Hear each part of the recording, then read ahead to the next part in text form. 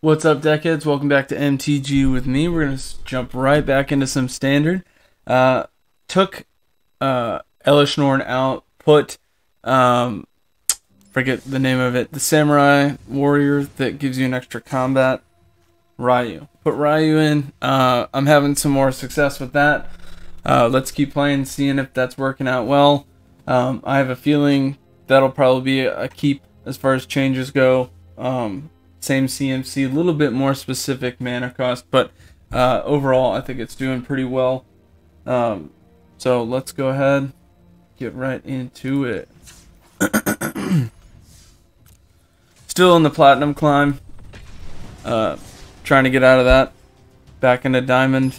We'll see what we do, see how we do.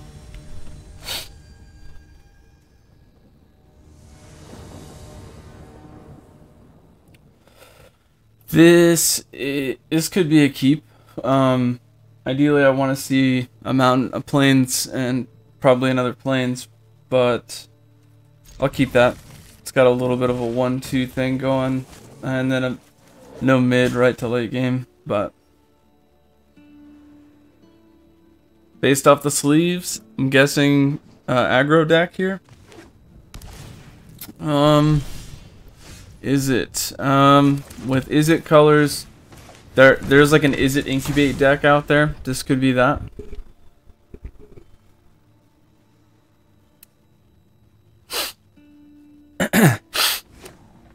Ooh, American. Okay.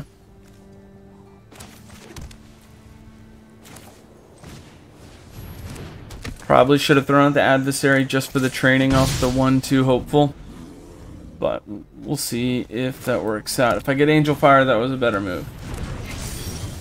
Didn't get Angel Fire, but there's Ryu. We'll throw out Adversary just because I need a turn 4. My turn 4 is going to be Ryu. I'll swing both just to try to get in there for 3.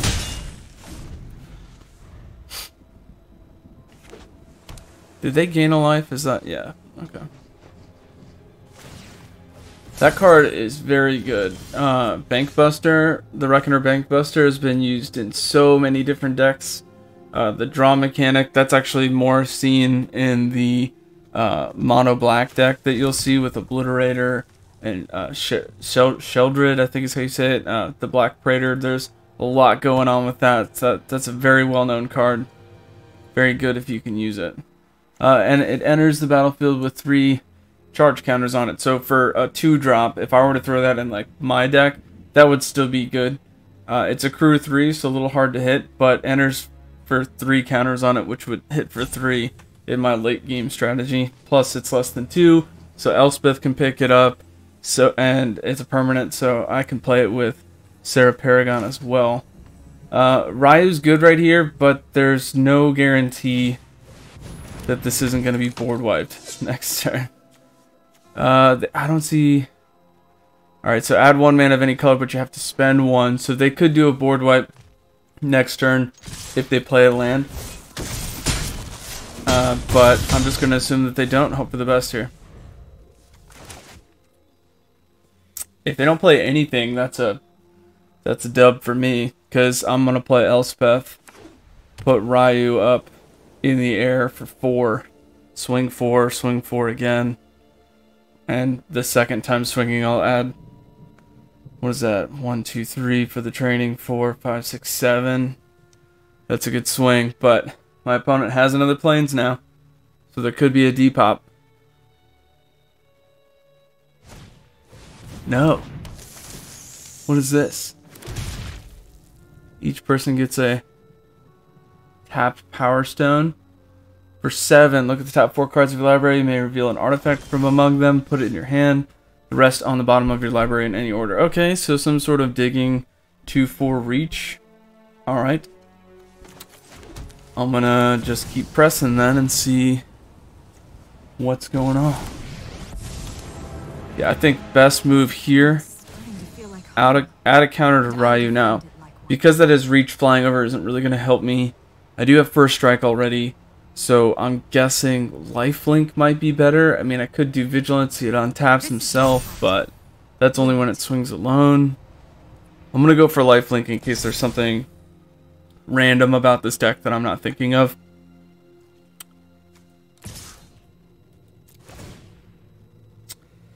For First Strike should not be a block. I don't imagine my opponent's going to block after that. Combat tricks. Any kind of bouncing. Nothing.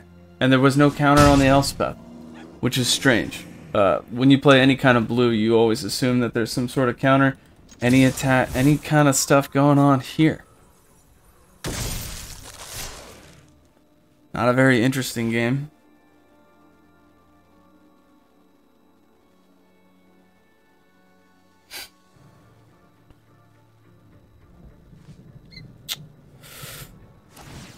Tap, draw a card, that's game.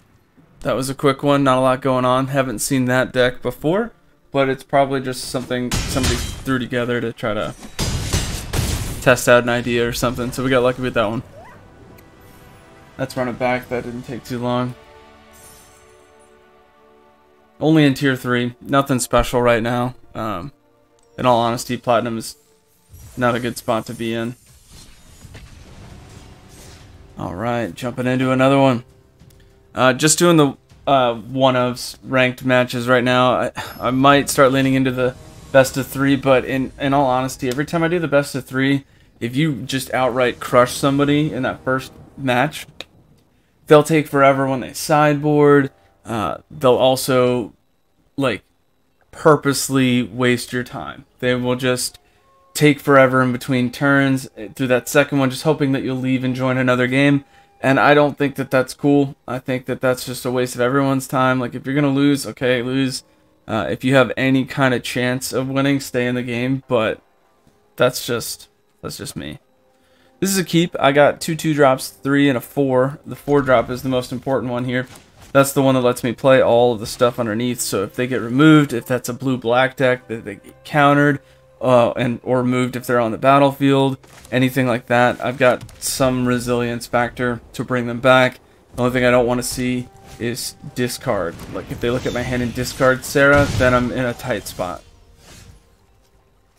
Ooh, 2 drop. I'm going to throw Virtuoso, simply because Mono Red likes to swing every single turn, so I'm assuming I'm going to be able to swing back. Haste, I think? No haste. Can it block? Can't block. Alright, so we lucked out with that one. Play Face Breaker for turn 3. It's either Face Breaker or Angel Fire, and that's going to help me grow into my late game really fast. Alright, so it's turn 3. I'm the first of turn 3. My opponent hasn't had their turn 3 yet. I'm going to now have 5 mana, 6 mana going into turn 4. Or I'll be able to use that much mana. I could use Gobakon, because I have a 4 drop. The highest in the deck is a 5 drop. And I'm readily getting to that point.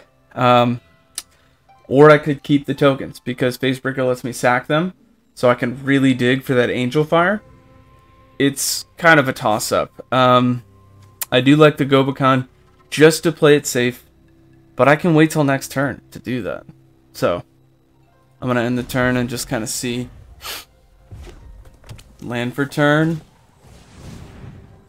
Alright, so this one flips, becomes prowess. So they might want to hold what they have as far as burn one more turn to try to get me.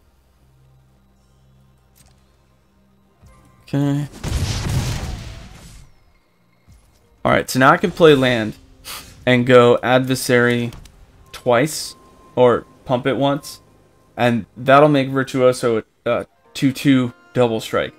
So I highly doubt that there will be a block, though it could do prowess. That's something I gotta be aware of. Interesting. Let's just dig. See if we can get that Angel Fire. We get it 2 chances here. Nope, and I already played a land. That was a mess up on my part. I should have done that first, because now that land is just gone. But I'm already at where I need as far as mana goes. Ooh, that actually worked out in our favor. We're going to play Ryu for 4. Facebreaker needs to be blocked by 2 because of the menace, so I'll swing with Facebreaker, but it's also a warrior, so it will untap. I'd imagine I'd see some sort of burn here.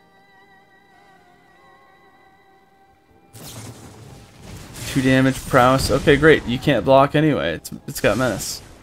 So I think that was a misplay on my opponent. Swing again. Cool. Got our tokens back. I could play Adversary, just get some lifelink on the board, but turn 4. I think there is a board wipe that does for 3 on everything, but the only thing that would stay from that is Spellseer.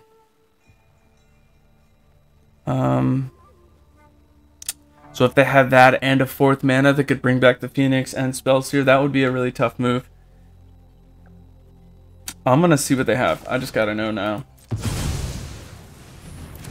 Love that card. Just for red-white, being able to see that. Ooh, Stoke the Flames.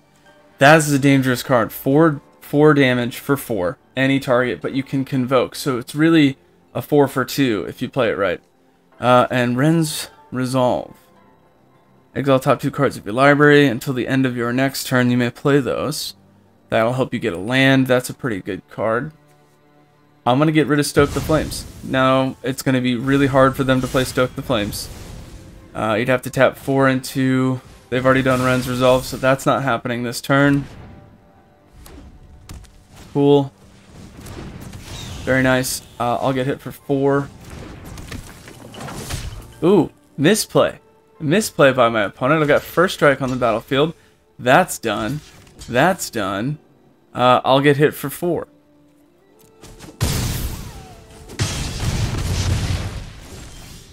Why? Okay, so this is going to be a solid amount of damage. Excellent. I think I can do 14. Swing for 4.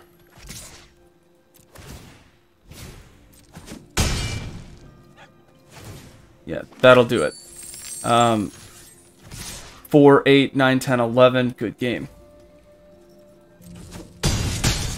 That red deck, very quick. Really try to avoid playing those if I can. They're all the way into diamond. You're not gonna not see that. That's definitely gonna be a thing. Some of the cards like allow stuff not to burn you. There's like a 3-drop in Boros color that does that, but it's not worth it. 3-drop flyer, that's all it does. It could easily be burned, so wouldn't use that. Nice, got my daily stuff. We got a pack, let's check it out. But yeah, I mean, it's strong. It beats a lot of stuff, but if you have a little bit of life gain, you'll be alright. Bounteous Dawn. That's a cool lifelink too, 2 for 4. Invasion of Theros is, I honestly think that's a really good one if you have like an enchantment kind of deck. Obviously, you don't need to have blue in the deck. It's just blue-white there, but there's a lot of enchantments with blue. Yeah, this is cool because it lets you fetch, and then if you have enough enchantment aura on the battlefield, this will have lifelink and indestructible. For a 4/4, that's not bad. 3-drop battle that you only need to hit 4 for. I mean, 4 is starting to get up there. 3 is like, you want to see 3 if less possible, but I don't think there's a battle with less than 3. And whenever an enchantment enters the battlefield under your control, draw a card. That's a really cool mechanic. I hope to see people make a deck around that. I'm a free-to-play player, though, so I'm kind of limited with what I can use. That's why you'll typically see my decks always turn to Boros. I'm generally just playing off the stuff that I had the last time and building off of those, but I've had some really cool decks. I might make a video where I go into how all of those came to be, what they are, and talk about those. But let's keep playing. All right.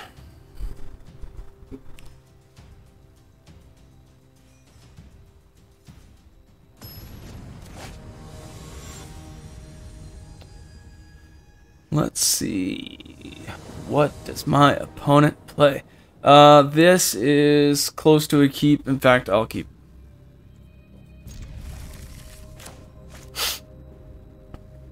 Can't play the turn 1. I'll jump to Virtuoso turn 2, and if I need to, Hopeful on turn 3, but ideally I'll get a land. Ideally. Didn't get it. Ooh. But we got Angel Fire. That's promising. Just need that one more land. And we're playing a mono white deck, so Lay Down Arms is likely what we'll see. Oh, but it's not. It's not a Plains. Oh, that hurts. So I could do Hopeful, but that's not ideal. We'll do Facebreaker and see if my opponent does anything. No, it didn't even pause, so I'm guessing my opponent can't do anything right now. There shouldn't be a Lay Down Arms in their hand. And we are moving along. Just like that, we're into late game material. That's why I like this deck the way I've built it here. I think it's very strong. They're just now getting out Wedding Announcement, and I'm going to be playing Elspeth. That's a good turn 4 for me, I'd say. Alright, we missed our land drop, but that's fine. So, I could play Angel Fire and just crush in there. In fact, I might. Actually, let's do that, because I can play Elspeth on the back end. So I'm going to do 3 here. Put it on Virtuoso. Might be able to get our land here. Does let me draw. There's our land. I'm going to pitch Hopeful, because, well, they may be an enchantment-heavy deck. We'll keep Hopeful, we'll get rid of Gobakhan. Excellent land for turn. Now they could have a board wipe. Turn 4 board wipe once they see that this is pretty strong. I will swing with both. We'll get 2 more tokens out of that. 8 life.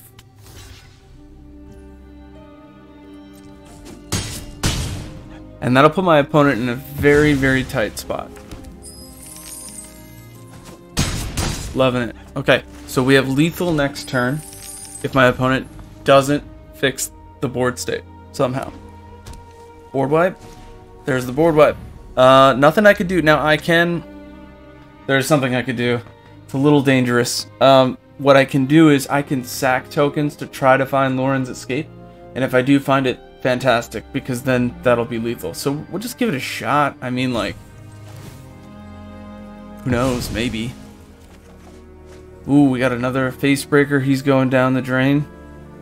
If I do one more, at least I still have an Elspeth next turn. We're going to do that. Just looking for that Lauren's Escape. Didn't get it. That's okay. Now I will let that resolve. Gobakhan and Facebreaker are gone because I'd have to play that this turn. And it is my opponent's turn, so I may not. Interesting. I could play Hopeful. Do Angel Fire, and then next turn get rid of the Wedding Announcement. That's a play. I think a better play is to get Elspeth out there, throw a creature with a shield token down, auto pay, and go from there. Every job is an opportunity to learn more. Oh, we didn't get one. You gotta be kidding me. There was no 3-drop? 3 or less? That's okay. Got our land. We'll play Hopeful for now. That's a good block. Try to keep Elspeth alive. Oh man, that stinks. Now we're in a tight spot. Opponent's got a lot of cards in hand. We went from a very awesome situation to a dangerous one. Ossification's gonna get rid of the Elspeth. What? Misplay? It says creature or planeswalker an opponent controls until it leaves the battlefield. Get rid of Elspeth. These jobs are getting deadlier. Don't know why my opponent did that. Alright, we will do Adversary. Decline. I will go ahead and make it flying. Show 'em what you got. It's gonna get Vigilance from this. Swinging in for 6. That'll be lethal next turn unless my opponent finds a way to get around that, which is likely to happen. Both 2/2s are going to go towards Elspeth, I would assume. No, that's it. That's game. Yes. Alright, that's a tough one, but we got it. A little bit of a a little bit wonky in the beginning with the not hitting our land drops, but because of Facebreaker and then first strike damage, creating a treasure token, and then regular combat damage, doing that, that's what double strike is. It is first strike damage and regular combat damage all together. So you want to keep that in mind, which means if I have Illuminator, Facebreaker, and then turn 4 Ryu, when Illuminator gets in there, it's going to do first strike, regular, next round of next additional combat phase, first strike, and regular. So that's potential 4 tokens each turn. It's a lot of digging, a lot of mana to play what you have in your hand. So I'm a big fan of that strategy. We're not going too long on this video, so let's run it back.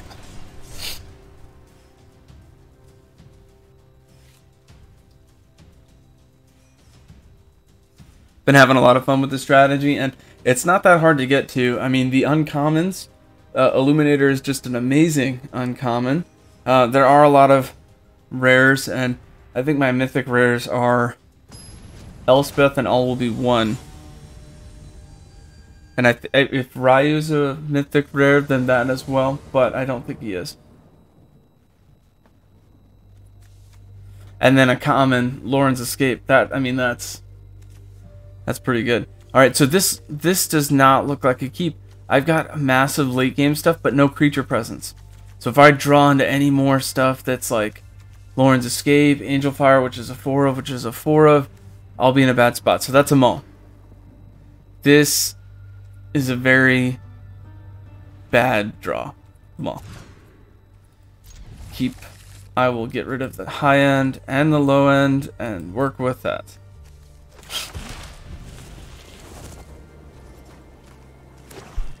You never want to do it. You never want to mull to 5. Sometimes you have to.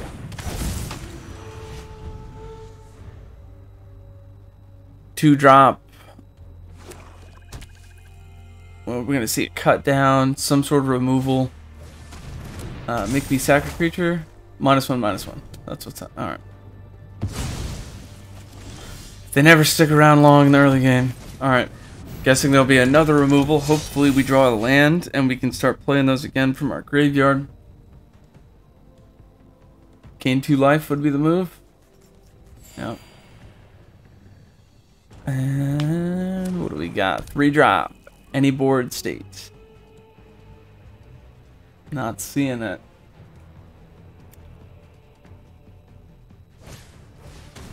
Underdog. Okay, playing the underdog. I will swing in. And I don't want to play Sarah, but he didn't remove Facebreaker, and I'm assuming you would want to do that. So there is Sarah. Hopefully we'll get back Adversary soon. We got a 2/3 and a 3/2. 4 drop. Could be Obliterator. No. Go for the throat, taking out Sarah. That's tough. Swinging in for 3. It's tapped. We could do the same thing. Excellent. Okay, now we have a little bit of wiggle room. I'll swing in through first. If I need to, I'll keep him alive. There was no wait for a response there. The computer just told us my opponent doesn't have anything for 2 right now. They could draw something, but right now they don't. Let's see. I will play Sarah to get ready to rebuild the board state next turn. Got 1 open mana to keep her alive. Little tight right now. We'll see, we'll see.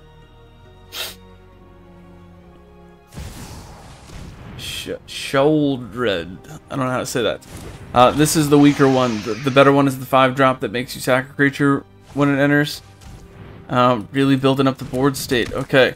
Every time I draw a card, I'm going to lose a life. Every time they draw, they will gain a life. I don't imagine my opponent swings here. Yeah. Draw, lose 2 life. Okay, so I need lifelink.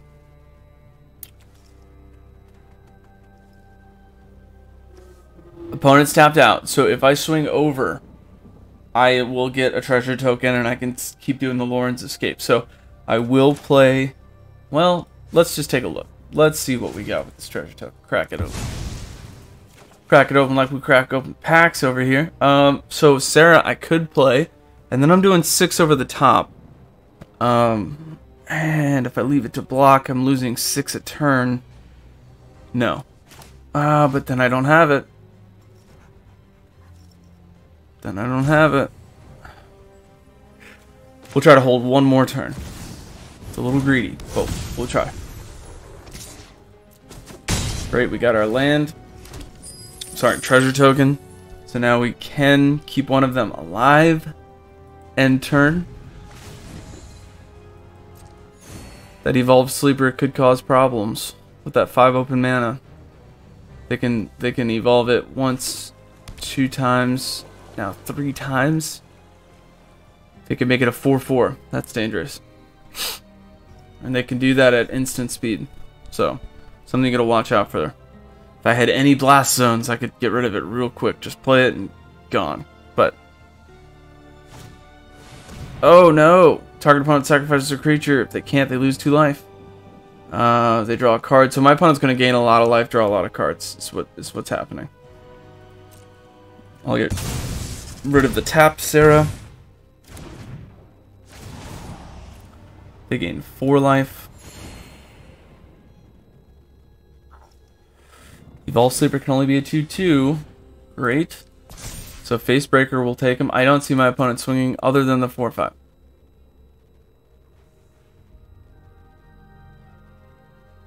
And I hope he does, because I will team block. Now. Okay. I am in some dangerous territory right now.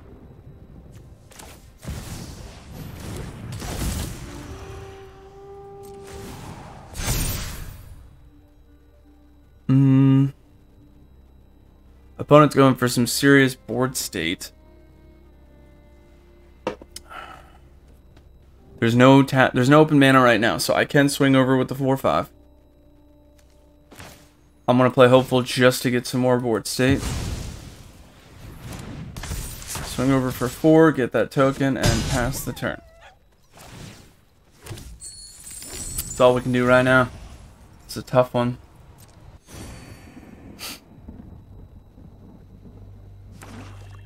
Seven open mana, that's dangerous. A lot of stuff you can play.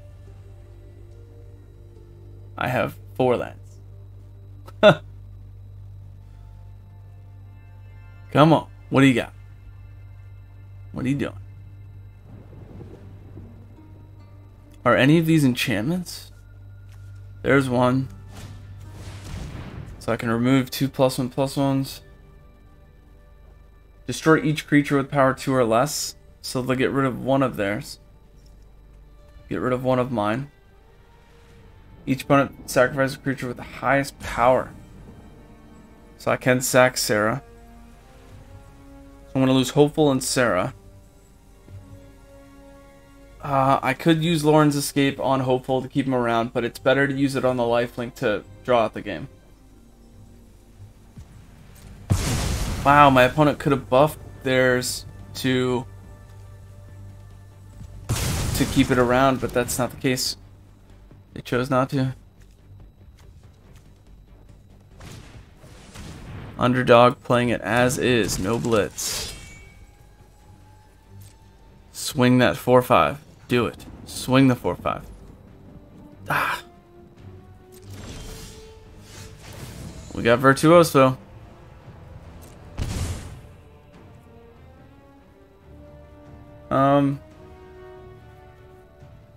This is interesting. I will first sack that token. See what we can do. Nice. Is a board wipe. I got enough in hand. My opponent's got 1 card in hand.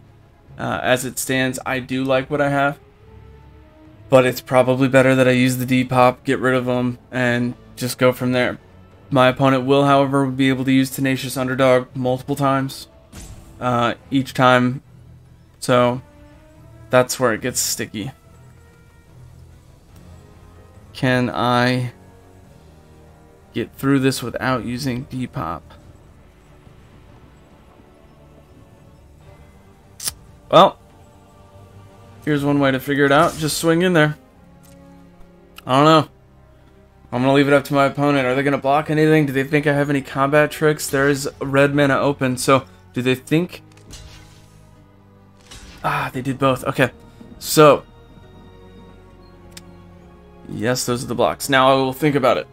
I can use Lauren's Escape to keep one of them alive. And then I could play Facebreaker. The amount of damage that I would take next turn, I'll be up to 11.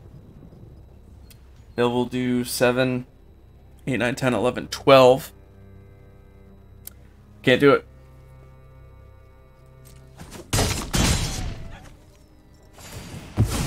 Oh, I gained 2 more. My mistake. I'm at 13. Still a dangerous spot to be in. My opponent draws 1 land. I'll be looking at 6 a turn.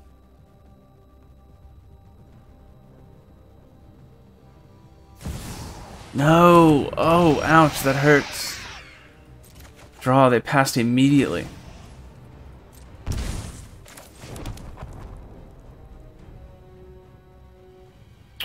Think what I'll do.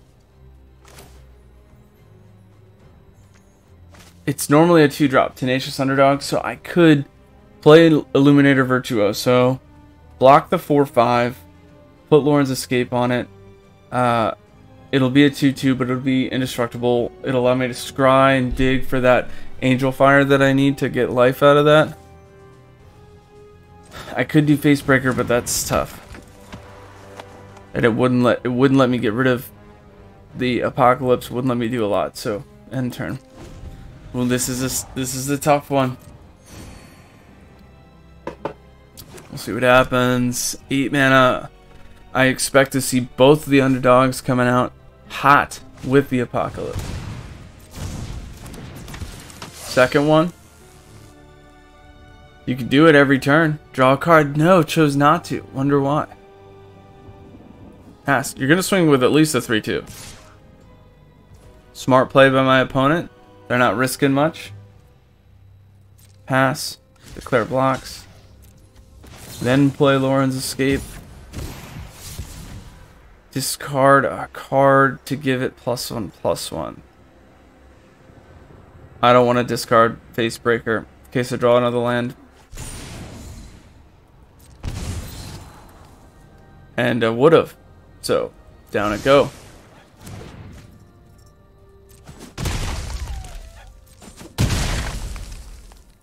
And that thing will just stay in the graveyard and they'll keep doing that. So I'm in a tight spot. And I don't have any graveyard removal right now. I took that out.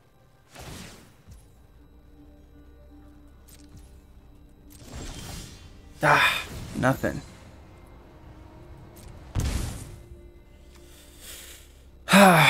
Now I could put 2 counters on Blast Zone, but I don't think that's gonna do it. I think we're stuck here.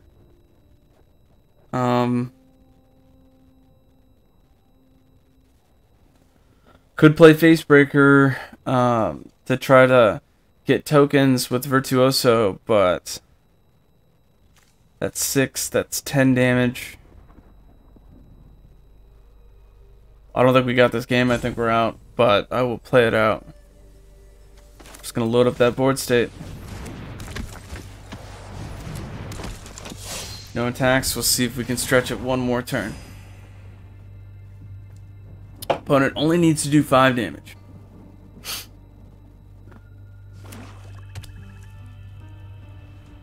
Removal. 2/+1/+1 counters, gains lifelink. Destroy each power with 2 or less. That's it. Good game. Oh, rough. They'll hit for 6. They'll pass the turn, and that'll be it. Ooh, tough. And they could have hit for more if they wanted to. That was a rough one. That's the 2. Tough game. I'm gonna say that's because I'm mulled to 5, but you know, I'll leave that up to you. How you all feel about that? We got time for one more. We'll do one more. That's probably the best part about this game.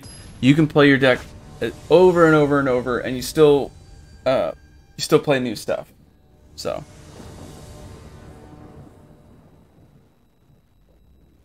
Interesting. I like the 3s and the 4s there. And the 1 board wipe. I don't like seeing 2 mana. And no early game. I want to keep it. That's not a smart move, though. I go first. There's a little leverage there.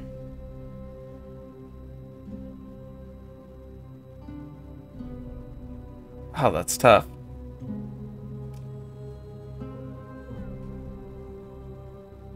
I have a lot of 1s and 2s. Maybe I could draw that. But I could also draw 5 drops, and that's not what you want. I'm gonna mull. That was a bad idea. Probably should have kept it.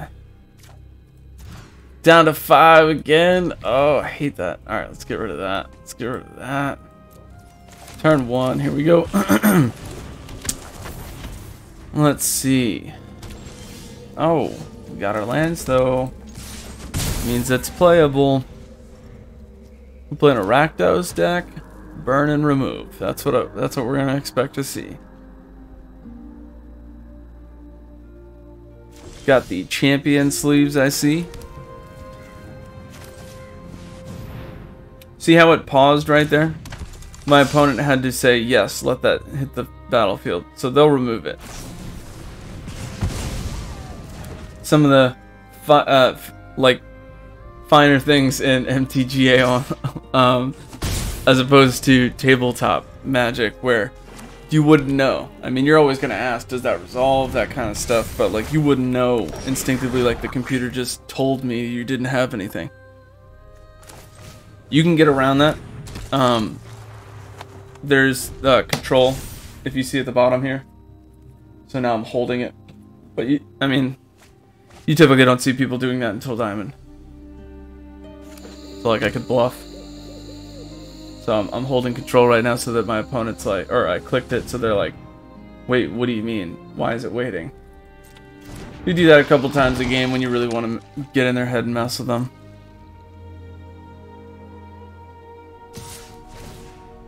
Okay, I'll block with the 1/1 first strike.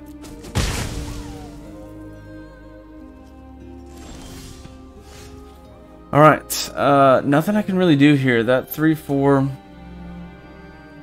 It gives other creatures you control -1/-1. That seems pretty weak. Oh, now I see why. 3 tap. Return target creature card from your graveyard to the battlefield. Gains if this creature would leave the battlefield, exile it instead, and you can only do it as a sorcery. That sucks. They're gonna play a Troxa next turn. Oh man, that sucks so much. It's normally a 7-drop, and they're gonna get it with a Rakdos deck. Not even close to the mana that it needs. Oh, that is very cheeky. Alright, land. Come on, land. We need a land. Oh, that's tough. If we don't get a land, this is gonna be a problem. Ooh, they did it a different way. They did it with Diregraph Rebirth. It's got flashback for 7. They're 2 away from that. 1 less for each creature that died this turn. That's pretty cool.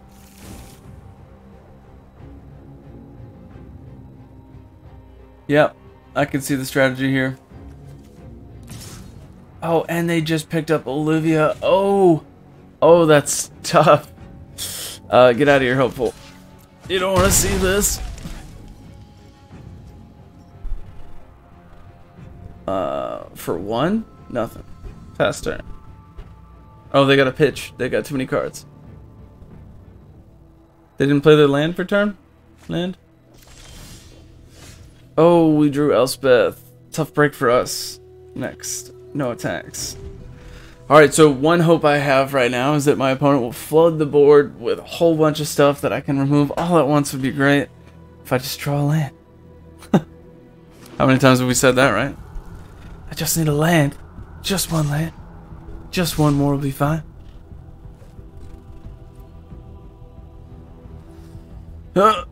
Get out of here.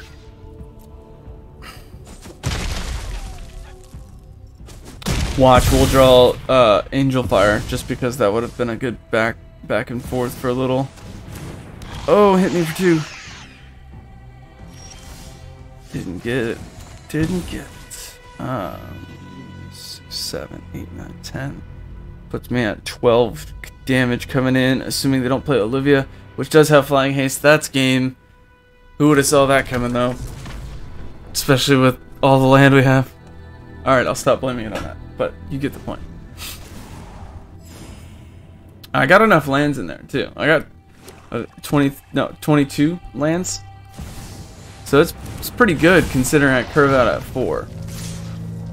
I will block the 3/4. Yep, that's enough on the pass that it'll kill me. Good game.